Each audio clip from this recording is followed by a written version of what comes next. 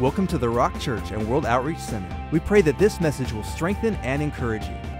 Now, here's a message from Pastor Jim Cobrae. I'm going to get down on my knees and pray. I know you just sat down, so I'm going to let you stay seated while I pray. Is that okay? I'm going to take my jacket off. Thanks, Carrie. And let's go before the Lord. Father, we just come to you in the name of Jesus. We give you all the praise and all the glory and all the honor. We thank you, Father, for a mighty move of your Spirit in this house this day. We haven't come to hear from a man.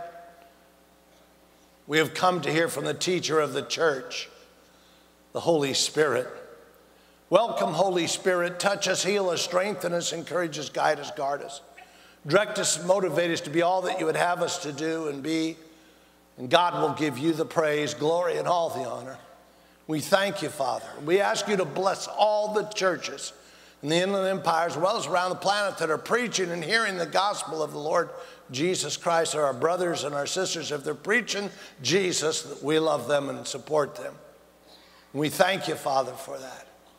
This is the most discouraging day in the heart of pastors all year long, because after the high of Easter, people don't come back to church the next week. But we thank you, God, that you're going to bless those men and women of God that are faithful, encourage their hearts. In Jesus' mighty name, with a great big shout, we all say amen. Before I read you the scripture, I've got a monumental statement to make to you. We're going to Hebrews, the 10th chapter. Oh, listen to you. Shut up. Actually, Hebrews, the 9th chapter was really kind of cool because Hebrews, the 9th chapter really set us up for a phenomenal Easter. I mean, this platform was amazing in itself. We decided to keep it up for a little bit until Man Day. When Man Day comes, you know, the whole platform changes, and I don't know what they have in mind for the platform. Maybe some big giant gorilla eating a dog or something, I don't know. Men are kind of weird when they get together, you know, beating up a car or whatever.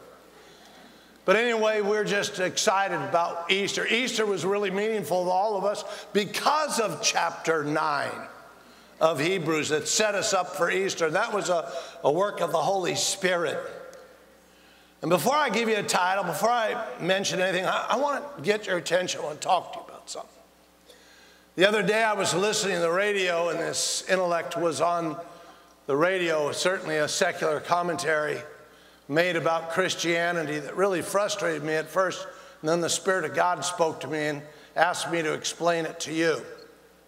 He made a statement. He says Christianity has got to be like the craziest religion in the world. He says, can you believe there are people that follow a fable and people who are mindless in their religion?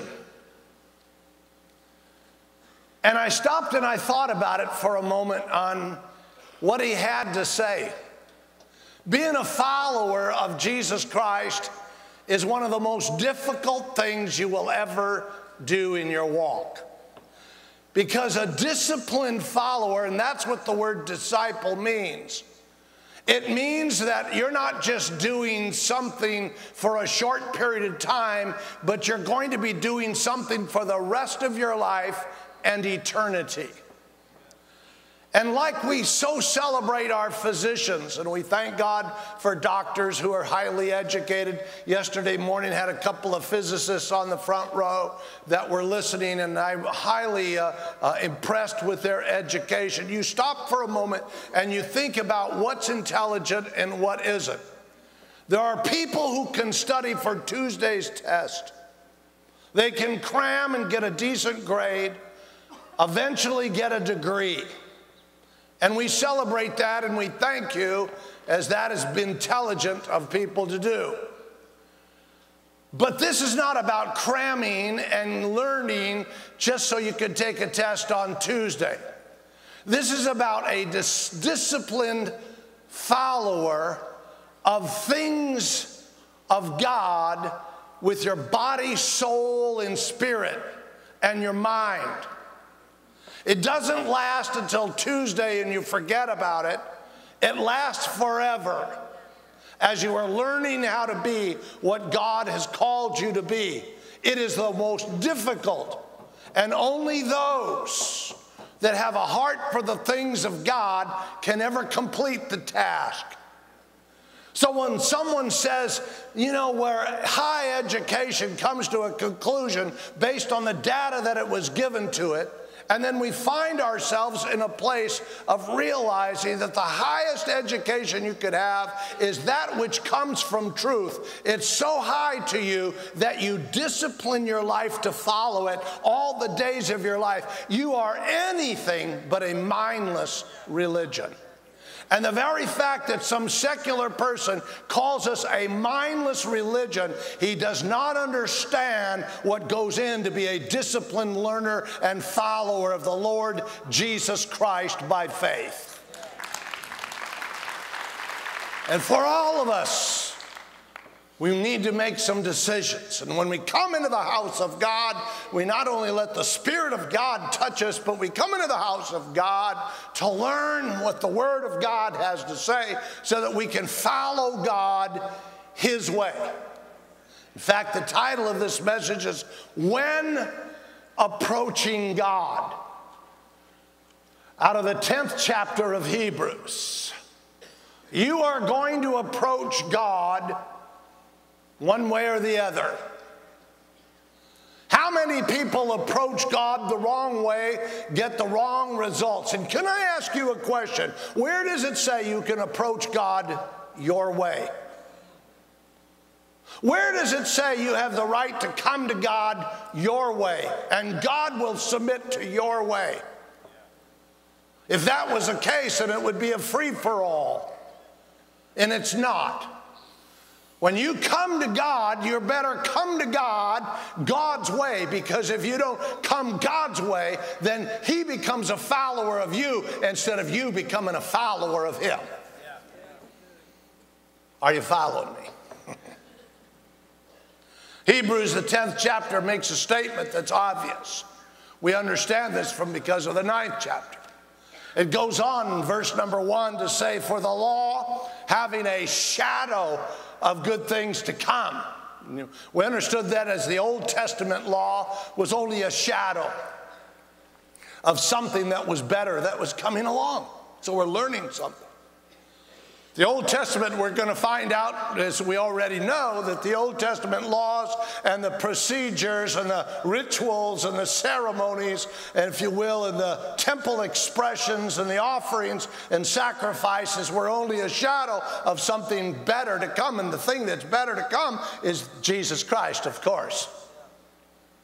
He says, and not the very image of the things can never. The shadow can never change anything. What is just a shadow never changes. If we were standing next to each other and my shadow touched you, the shadow would not move you. Until I moved my weight over there and pushed you, then there would be difference between my shadow touching you and not. And he's saying the shadow can never do it. And watch this, listen to me now. Oftentimes we Christians live and operate in a shadow instead of the real. And it will never get us to where we need to be because we're operating and living in something that is a shadow of it, but not the real of it. It says these sacrifices which are offered continuously year by year will make those, I love these words, who approach perfect. And they can't do it. It can't make those who approach God. The word approach is an interesting word. In the Old King James, the word is come. Those that come to God. In other words, you can approach God your way, and you can approach God my way, and we can approach God their way. We can approach God some committee's way, but there is a right way to approach God. Amen. Are you following me? And those who come to God approach. The Old Testament expressions of the high priest sacrifice could never do it. It was just a shadow and could never make you perfect. Then it goes on in verse number 2 and it makes this statement, which is interesting. It says, for would they have not ceased to be offered? In other words, if you were made perfect, they would have stopped. It didn't do that. For the worshiper, once purified, in other words, made perfect, watch this, would have no more consciousness of sin. And they'd have no more idea about living in something they don't need to live in. Oftentimes, you and I will keep on living in our past when we're washed by the blood today. And therefore, my goodness, when you come to God, you are out of sync with what you should be doing. Instead of approaching God the right way, you're approaching God the wrong way because you're still stuck in your sin and how bad you were. Which brings us to number 3. Verse number 3 says, but these sacrifices are a reminder of sin every year. In other words, they had them, they do them all the time. It was a reminder of where they were at. So they never saw themselves as clean. They never saw themselves as perfect. They never saw themselves made right. They always saw themselves as sinners, and they lived like sinners that way. Which brings us to number 4. In verse 4 it says this, for it is impossible for the blood of bulls and goats, we understand that, to take away sins. And therefore, it had to be Jesus. Now, here's my point. We oftentimes live in a shadow, expecting the shadow to move us, instead of living in the truth, which can move us to where we need to be. If I don't approach God, come to God the right way, and every day I come to God, every day I make petitions, every day I will say something to God, every day I'll worship God, every day I have a connection with God. But if I'm not approaching God the right way, who says that my approach is acceptable to God? Who told you that? See, and it could be the shadow of what's real. And it's very important because some people approach God on a constant basis because they're full of guilt. Is that right? Some people approach God because they're full of sin. Some people approach God because they're full of need. Ever seen the person who's always full of need and they approach God, but they never approach God the right way? And some people approach God because they're full of love. And there is a God way of approaching God and a wrong way of approaching God and a right way. When you do it the right way, you get results. When you do it the wrong way, you don't. Have you ever felt like nobody's listening to your prayers? Nobody's listening to your relationship as you come to God? Kind of hits the ceiling and stops, doesn't go to heaven. So today I thought it'd be interesting as the Spirit of God was ministering this to me, not just to tell you about the approach, but show you how to approach God. Here's what I want to say. How to approach our God. 3 things God gave me quickly. I want to explain them to you. The number 1 way to approach God, get this, write it down, it's good for you, is the word in humility. Sometimes we're so caught up in ourselves, self-exaltation, and that's really what the world is looking for, is self-reliant. If you can be self-reliant, can I tell you something? Self-reliance comes from the fall in the garden. Before the fall in the garden, they were never self-reliant, Adam and Eve. They were always reliant, dependent upon God. And true humility is being flexible enough to be dependent upon God. It's that simple. Here's what it says. Everything I'll ever be, everything I'll ever do, every place I'll ever go, whatever I will accomplish, it's all because of God.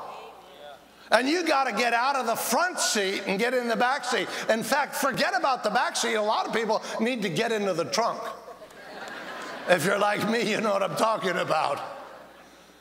And that you get to the place where you're going to approach God and realize that God is God. And without God, you've got nothing.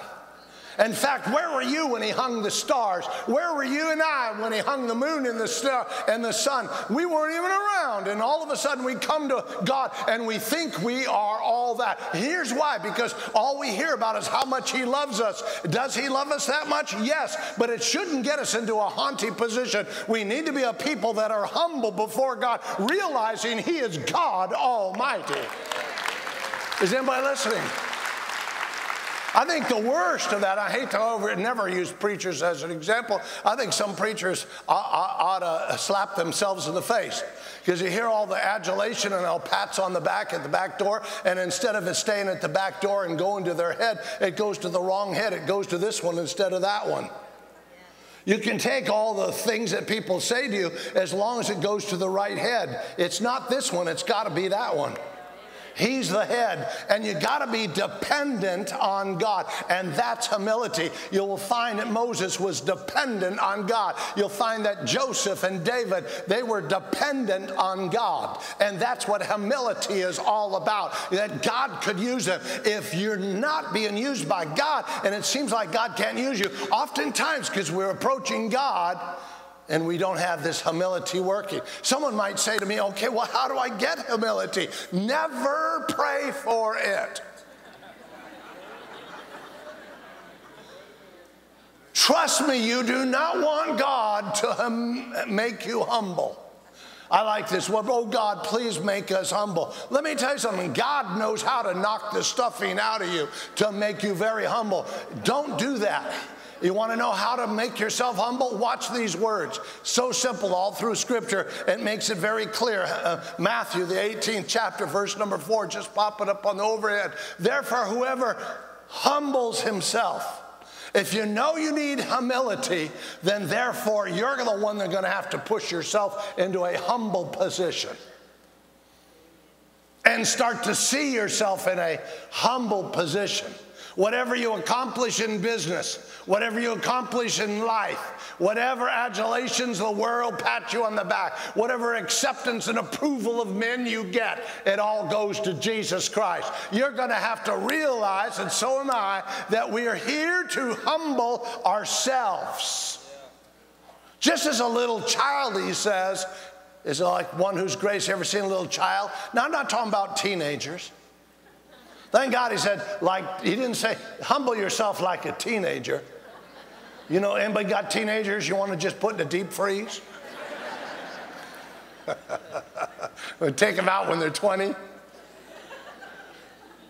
But there's a little child says, Mama, I need food. Mama, I just went to the bathroom with my pants. Oh, Mama, can I sleep with you? Oh, Dad, can I sleep in your bed? Okay, sleep in my bed. What the heck did you do in my bed? What is this all about? What are you doing, Pastor Luke? No, he's not here, so I thought I'd tease him. You know. Shh, don't tell him I said that. Humble yourself as a little child. Great verse. James says it like this, if you will. James, the 4th chapter, verse 10. Humble yourself in the sight of the Lord. Humbling yourself is not just to yourself, but it's in the sight of God. God's watching what you're doing.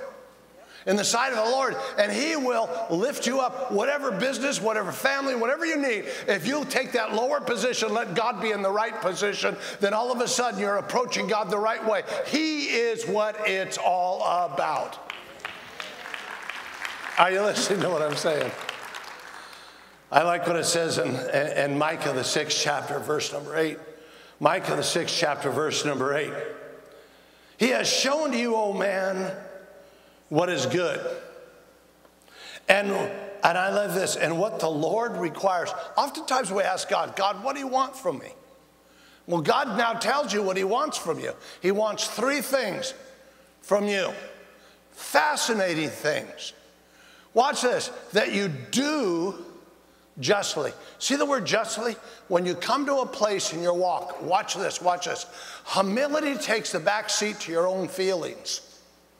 Your own wants. If humility takes the back seat to your own feelings, have you ever said to God, it's not fair? Have you ever thought to yourself, that's not fair? Can I tell you something? If God says it's fair, even though it's not fair in your calculations, it's fair. And that's what it means, just. So what God says, what his will is, how it works, do it. That's called justly. The second thing he asks for, and I love this, is to love mercy. In other words, be somebody who's going to extend something to someone else who doesn't deserve it. That's mercy, and that's what he does with us. But the third thing that he requires of us, it's really fascinating, it says walk humbly with your God. Didn't say, you see, Adam and Eve walked humbly before the fall with God. Then they got out of that humble position, got into them self-position, and partook of the fruit, that the tree of knowledge of good and of evil, and failed, and sin came into mankind. But before that, they walked in the garden humbly with the Lord. Humbly means just simply dependent on God. And so you're going to walk out, live out life dependent on God for everything that you have. That's the three things he requires of you and I. First thing we do when we approach God is we got to acknowledge who we are. He is great. He is wonderful. And Lord, I'm dependent on you. Second thing we're talking about is this, and how to approach God is in faith.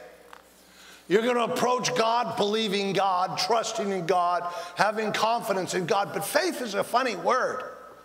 The faith that I'm talking about when you approach God is like a two-sided coin. On one side, it's faith and confidence in God. On the other side, which is really a fine line, watch this, a fine line is faith and confidence in who you are in God. Because if you get too big on who you are, then you void out point one, being dependent and humble. And we can see ourselves as so righteous that we approach God in our own righteousness instead of the righteousness of God. And we become arrogant about being sons and daughters of the Most High God. And you need to have a confidence in that, but always remember to be humble that He's the one that's in control. And we need to have a people, that's all of us, that realize that faith is very important. Hebrews, the 11th chapter, verse 6 says it like this. It says that there's no other way to please God but by faith. And he that comes to God, that's approaching God, must believe that He is. He is what? He's God. Must believe that He is God. And listen to this, that He is a rewarder of those who diligently seek Him. That's becoming this disciplined disciple with your mind, your soul, and your spirit, following Him all the days of your life. Wow. Amazing truth. So when we approach God in humility, but we also approach God in confidence and trust in who He is, but also a confidence and trust in who I am in you, but my who I am in you doesn't ever void out point one. Fine line. Third thing that we see, if you will, in fact, let's go back to point 2 because I want to give you a verse on that. Hebrews, the 4th chapter, verse 16. Therefore, let us come boldly, confidence and trust in God. Come back boldly to the throne of grace that we may obtain mercy and find grace in time of need. So God wants us to approach, to come to God boldly. So humility, faith, and here's the most important. How to approach God. And this is the one that is the most important.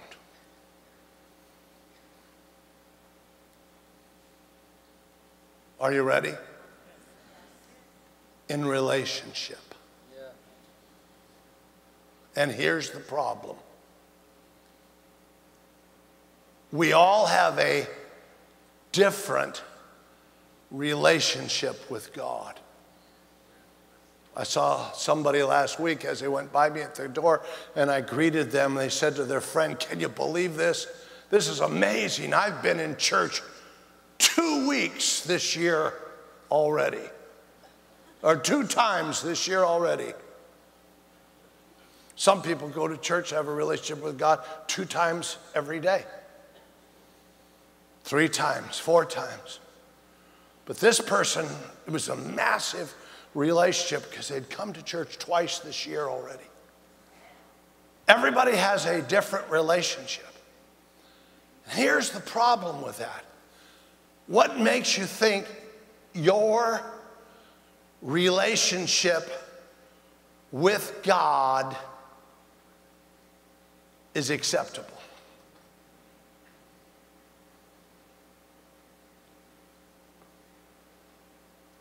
What makes you think your relationship with God is going to be accepted by God? And everybody shouts, Jesus, and by grace. Can I tell you something? When grace, listen to this, listen closely. When grace is used to void out responsibility, then grace is mistaught. And you took a half a truth and made it the whole truth, which was wrong. Let me say it again. When grace is taught as a whole truth, when it's a half a truth, it's mistaught. And if you think that grace will get you past your responsibility, all through the Old Testament and New Testament, God says, be ye holy. He requires it. Doesn't mean it's going to keep you from, it requires it. But what we find oftentimes is we find ourselves operating in a relationship with God based on our feelings, based on what we want, based on how we can do things, instead of based on love. For an example, let me give you a better example. All through the Old Testament, thank God for the Old Testament, those are physical, spiritual truths that become manifested spiritually in the New Testament. And you'll find that whether it be the 70-year captivity of Babylon for Judah, or whether it was a 400-year captivity of Israel in Egyptian Pharaoh's kingdom, you will find that here we find ourselves at a place of realizing those people had a relationship with God. But their relationship with God wasn't based on God, it was based on what they thought.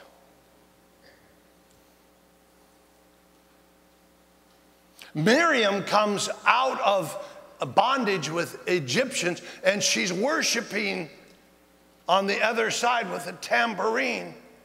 And she finds herself worshiping the God that delivered them from Egypt, but it was the wrong God she was delivering the message to. And oftentimes our relationship with God is based on our feelings instead of who He is. Now let me give you an illustration. The Egyptians, their cries went up to God. God heard them.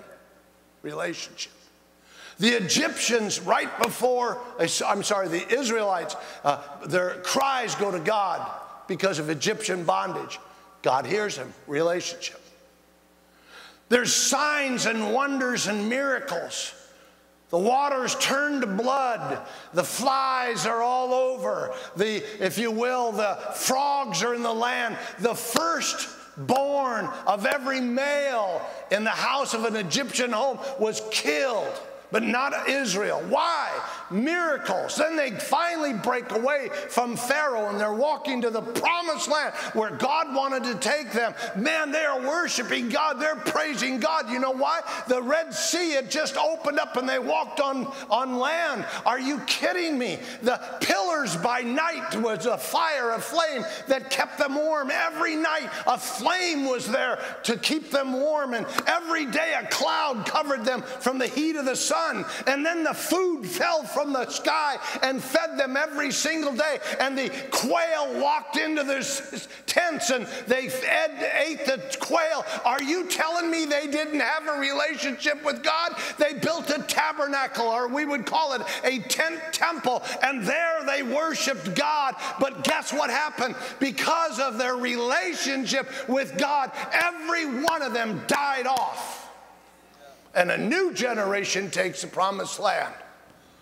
They had a relationship. How many of us have a relationship with God based on us instead of Him? And that's the point. Because without the right relationship, we produce the wrong results. And a lot of people don't understand that and don't see that. And it's all about relationship. And relationship is a relationship with God that supersedes your feelings. And it's something you do from your heart. Now, because of grace, I don't have to do anything. But because of love, I can hardly wait to do it. And that's called relationship. You understand how that works? I'm married to Deborah. I can tell Deborah, I love you a whole lot. I think you're wonderful. I love you, I love you, I love you, babe. But my job is not just to tell her I love her. My job is to show her I love her. She loves chick movies. And she loves BBC, if you will, the English chick movies. Now, does anybody know about me? You know what I like on television? What is it? Boxing. I'm about as far away from a chick movie as you can possibly imagine. So why do I watch chick movies for her? Because because it's more important that I please her with my love than just tell her I love her. Because when you love someone, you want to please them. So when I say I love God, I can hardly wait. I don't have to go to church. I get to go to church. Wait a minute. I don't have to bring my finances. I get to bring my finances. I don't have to walk in holiness. I can hardly wait to develop to holiness. I don't have to walk in mindless, and that's what some of this hyper grace message is. It's a mindless relationship with God based on not His grace, based on our fleshly results. And therefore, we don't have to do anything. Can I tell you something? I don't have to do anything.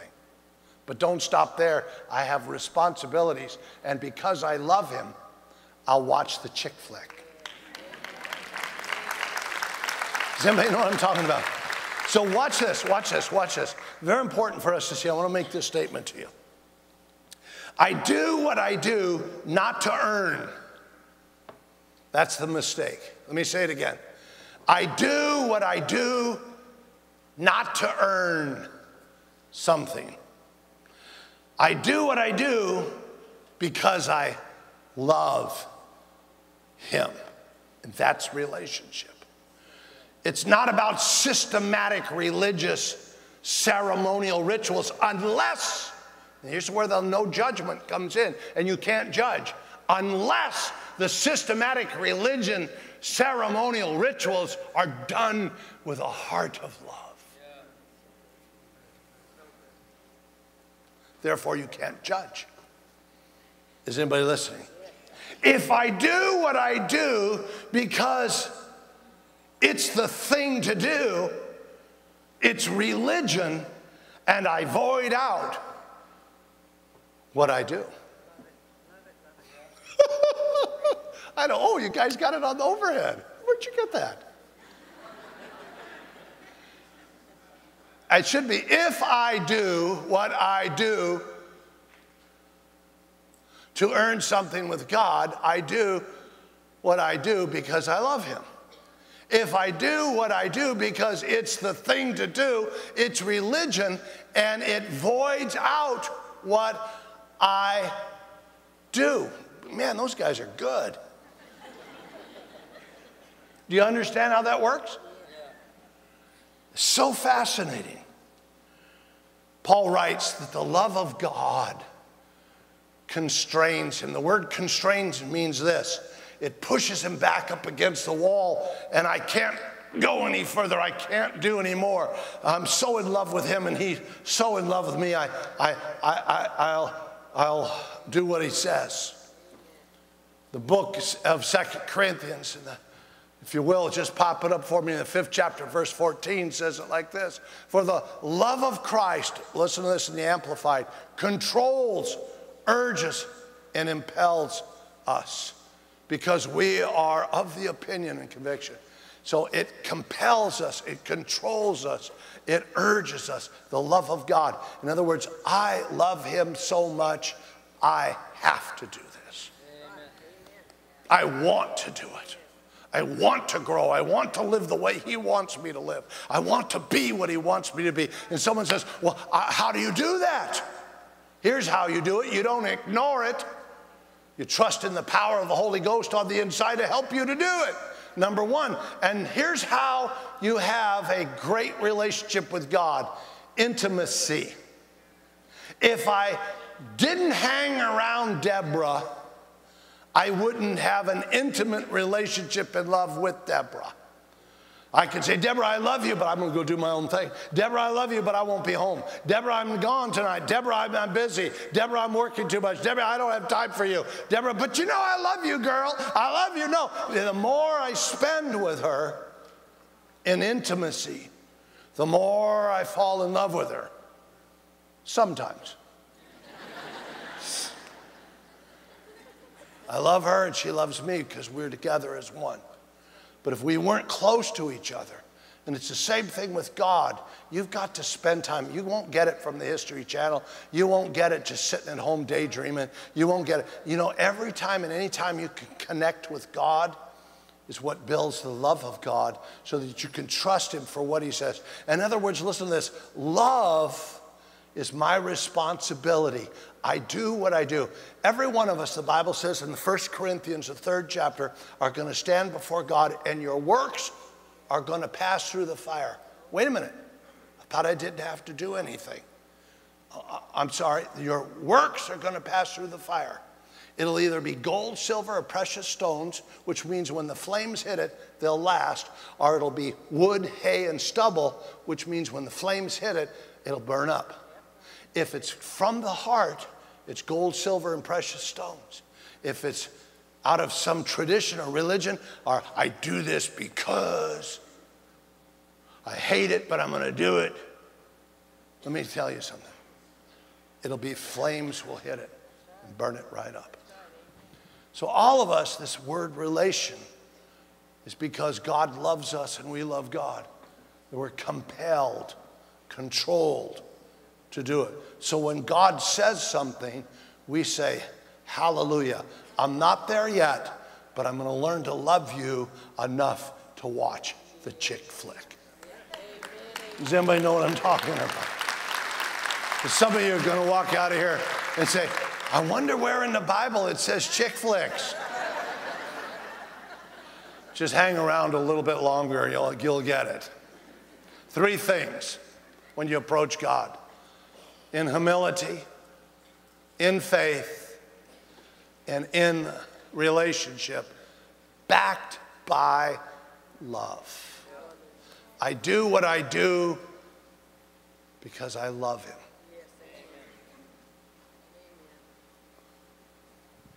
If God spoke to you today, come on, give the Lord great big praise. Hey, let me just talk to some of you. Hey, can I just talk to you before you leave? Everybody sit down. Let's talk just for a moment. Some of you, your relationship with God, and you know it. Relationship is what we've been talking about. And your relationship with God stinks. And you need to change. And the only way to do that is free will. You're going to have to give God all of your heart and give God all of your life. It's an all or nothing relationship with Jesus Christ. It always has been. In John the 3rd chapter, he said these words, you must, I love the word must, don't you? You must be born again. Didn't say try God, didn't say have a mental ascension towards God, or once in a while have a lukewarm relationship with God, you know, you think about him. But he said these words, you must be born again. Born again means from the beginning of the Bible to the end of the Bible, listen to this, here's what born again really means. It means you've been given God all your heart, gave God all of your life. It's an all or nothing relationship. Last book in the Bible, book of Revelation. Jesus, you heard about the book of Revelation. Jesus says he's coming again, and you know he is. And he says, and when I come, I better find you hot or I better find you cold. Because if I find you lukewarm, I will vomit you from my mouth. Wow, what a crude, rude statement that God just made. I will vomit you from my mouth. My goodness sakes alive. What's he saying? What he's really saying is people that call themselves Christians that are lukewarm, might as well fess up to it. People that call themselves Christians that are lukewarm are not real Christians at all. And they're going to get vomited from the mouth of Jesus. And somebody needs to love you enough, respect you enough, and honor you enough to tell you the truth. And I love you, honor you, and respect you enough to tell you the truth. Today is your day of salvation. And you're going to have to give God all of your heart. You're going to have to give God all of your life. Guy at the back door recently said these words to me. If God wants my heart and life, he'll take it. No, he won't. He's not a thief. He's not a conniver. He's not a manipulator to make you do this. It's a free will choice. Just like loving God, doing what he wants us to do is a free will choice we make. And today, it's your day of salvation. And some of you have had a lousy relationship with God and you know it. And it's time to get right with God and give him all of your heart, give him all of your life. Be born again, headed for heaven, and denying your presence in hell. Is that okay? It's the truth. You say, well, Pastor Jim, how do I do that? Let's do it God's way. Jesus said, if you confess me before men, I'll confess you before my Father. Now watch this. I'm a man, I'll see you. He said, if you confess me before men, in a moment I'll count to 3. I'll go like this. 1, 2, 3, and I'll pop my hands together. Bang! When you hear that sound, bang! Your hand goes up. I'll see your hand go up. You put it right back down after I see it. What you're saying by the raising of your hand is, I don't want to go to hell. I want to go to heaven. What you're saying by the raising of your hand is, I already know who Jesus is in my head. Now I want him in my heart. Because you cannot get to heaven with a relationship of knowledge on who he is. It's all about your heart. Have you given him all of your heart? Have you given him all of your life? Remember, it's an all or nothing relationship, and you got to give it to him. And if you haven't done it, somebody needs to love you enough and respect you enough, tell you the truth, you're not going to make it. And today is your day of salvation. All across this auditorium, if you're one of those people, when you hear the hands pop, bang, you're saying to yourself, I'm running from God instead of to God. I've never given God all my heart. I've never given God all my life. I'm one of those people who are not sure. Make sure today is your day. Today is your day of salvation. Then get ready to put your hand up, put it right back down. You say, wait a minute, Pastor, if I raise my hand, I'll be embarrassed.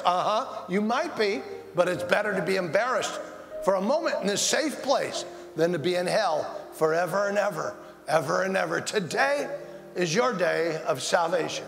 I'm going to count to 3, pop my hands together. Today, you get your hand up, let me see it, put it right back down. Couldn't get any easier. Couldn't get any easier. The question is, will you do it? Do you love him enough to give him all of your heart and give him all of your life? That's what this is all about. Come on, are you going to just stick with the side that says you're a mindless religion and you can't join? Let me tell you something, or anything but a mindless religion. Today is your day. Are you ready? I'm counting to 3. 1, 2, 3. Let me see your hands. Let me see your hands. There's 1. There's 2. Go ahead, sit down. There's 3. There's 4. Thank you. There's 5, 6, 7, 8, 9, 10. Thank you. There's 11 back here. There's 12 back here. 13. Thank you. God bless you. Anybody else? 13. Back in the family room. That family room's full. Somebody check that family room for me. This family room's half full. 13, 14, 15, 16. Thank you. Anybody else? Thank you. I see up on top. 17. God bless you. 18. Thank you. If there's 18, where are you? 19. Thank you. God bless you. I see there's 19. If there's 19, can you just feel 20? Just get your hand up if you're 20 and let me see it. Raise it high enough that I can see it. Is that okay? Don't be embarrassed. Raise it high enough. Where are you, 20? Where are you, 20? Oh, there's 2. 20, 21. Thank you. God bless you. Anybody else? Anybody else? Anybody else? Anybody else? Let's give the Lord a great big praise for 22 people. Glory to God. All of you now, all 21 or 22 of you, if you're serious about God, I want you to get a hold of your coat, purse, sweater, Bible, friend. Get your stuff. Is that okay? Nobody leaves during this period of time. That's rude. The Holy Spirit's moving. That's rude. And I want you to get a hold of your coat, purse, sweater, Bible, friend. Get your stuff. Get in the aisle. Nudge your friend. Say, come on, I'll go with you if you need to go. If you're sitting next to somebody, give them the elbow and say, come on, I'll go with you. And I want you to get out of your seat. If you're serious about God, you raise your hand from the family room. Bring your children. They're very welcome. You come. I want you to get in the aisle. Meet me right here in front. Let's stand and welcome them as they come. You come right now. Come on, come on, come on, come on. I surrender all. And I come on, come on, come on, come on.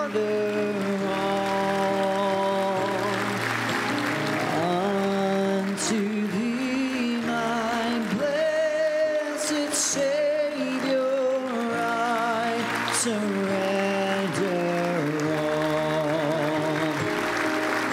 Lord, come on home. Come on, come on. surrender all. And I surrender all. Unto thee, Oh, they're coming. Give them a hand as they come. Come on, it's time for you to come. Come on. I surrender all. Lord, I surrender all. Well, thank God you guys have come. I want you all over here in the front row. Thank God you've come. Put a smile on your face. This is a good thing. I want you to look to your left. See this guy waving at you? His name is Pastor Joel. Pastor Joel is a really good, cool, wonderful guy. No weird stuff goes on. Let me tell you what he's going to do. He's going to pray with you to invite Jesus into your heart. He's going to give you some free stuff, free, that'll tell you what to do next. Then he'll introduce you to a program we have to help you get strong in Jesus. Why? So you don't go back serving the devil, but you go on in the victory of Jesus. Winning battles of life, and at the end of your life, man, you'll be successful if you sincerely go after God with all of your heart. Remember, this is about relationship. You can have a once-in-a-while mental relationship, or you can have a wholehearted relationship. Big difference. And today, you're starting the wholehearted relationship. Don't give flip what anybody else thinks. We're not a mindless group of people following fables. We got God on our side, and he'll do great, mighty, marvelous things. Make a left turn. Follow, if you will, Pastor Joel, right over there. Come on, let's give the Lord a great big praise.